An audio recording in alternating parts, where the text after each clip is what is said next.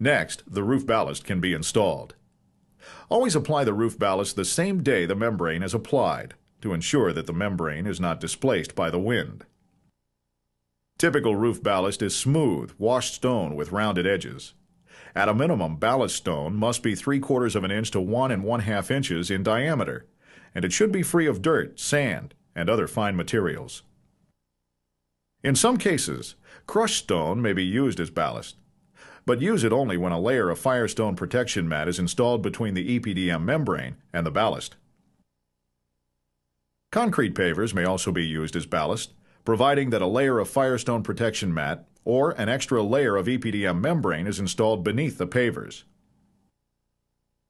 Note that whenever firestone protection mat is used as a separator between the EPDM membrane and the ballast, the mat must be completely covered with ballast so that the mat is not exposed to direct sunlight. Ballast is usually transported by conveyor to a staging area on the roof, where it is transferred to rubber-tired carts or buggies. The roof membrane in this staging area must be covered with an additional layer of roof membrane and a layer of plywood to distribute the weight of the ballast and protect the membrane from cutting and puncture.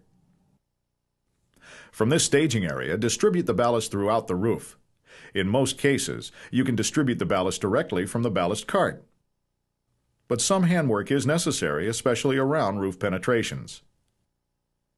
To prevent damage to the roofing membrane, do not run ballast carts over areas that have already been ballasted.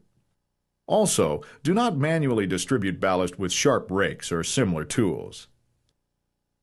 After you complete the installation of the roof ballast, inspect the completed surface for sharp debris, such as pieces of metal or glass, and remove it.